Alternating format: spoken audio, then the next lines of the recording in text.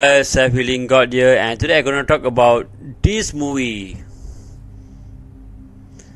Kingsman: The Golden Circle.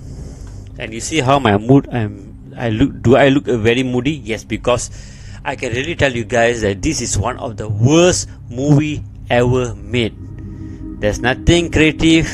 It's not a spy movie. It's just a pure stupidity. It's like there's no plot.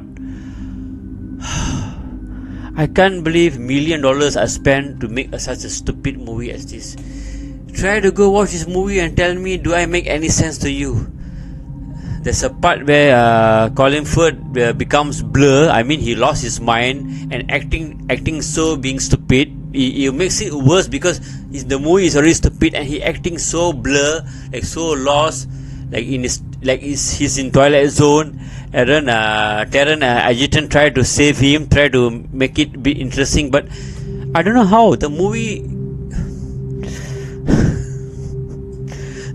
just doesn't make any sense. It's pure stupidity, 100%. Nothing makes sense. And then there's a part about Elton John being kidnapped, and don't know why he's there and why is it make any sense. It's like this director is like a most stupid director in the world who make film who doesn't make any sense, and how he is allowed to release the film, and how he is given the budget to make such a film with big stars. I don't understand.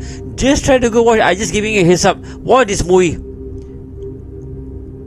Okay, Kingsman: The Golden Circle. You have Taron Egerton, Colin Firth, Mark Strong, Julianne Moore, Channing Tatum, and Pedro Pascal. Okay, that's Pedro Pascal.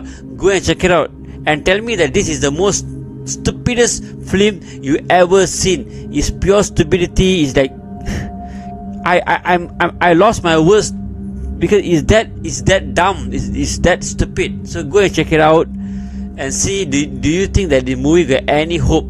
For me, I'm giving this movie 5. Bye.